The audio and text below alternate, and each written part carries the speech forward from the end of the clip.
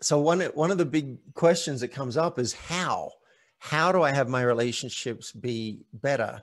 And I'm a big fan of radical transparency. When I was, this must be 20 something years ago, when I got my first coach, she would talk about something called nosebleed honesty. Mm. And that really stuck with me. She's like, in relationships, you've got to practice that. And then if the person sticks around, you're really onto something. If they don't stick around, then you had bigger troubles than that. So I'm writing a book now with my co-author, Shayna List, and it's called Name That Mouse, because the elephant is not the only animal in the room. We've all heard about the elephant. You see it, Victor. I see it. No one's saying anything. Let's suppose I showed up to this interview without wearing a shirt. It'd be a pretty big elephant in the room if we're not addressing it. And by the way, in my last interview, I was testing links before the interview, and it took me straight into the room, put me on video, and I did not have a shirt. So that was a little bit embarrassing and fun at the same time. But we all know about the elephant, but many animals in the room are much more subtle. They might just be in my head. Maybe you see it, maybe you don't.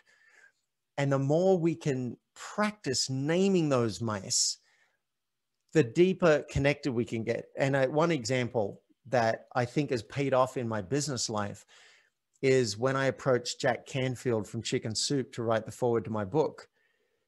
I asked him, and I felt a little guilty asking him because I'd also asked Richard Branson, and Richard Branson was my priority.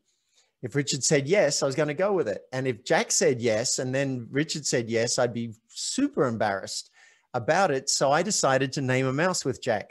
I said, would you be willing to write the foreword? And I want to be transparent with you. I have asked Richard Branson, and if he says yes, I'm going to go with that. Would you be willing to be my backup? Bold move, both asking him and then telling him that he's second in line.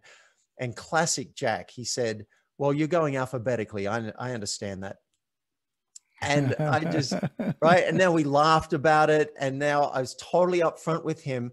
And I can't prove this, but I believe that one of the reasons that I became friends with Jack and got to hang out with him socially and personally, and that he finally agreed to write the book, is that I did practice radical transparency.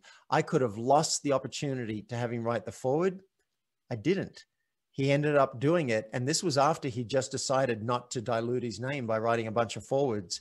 So I just such an evangelist. It pays off. It pays off. It pays off most of the time. And if you lose something because you took a risk and you said the truth, maybe that's what you were supposed to lose.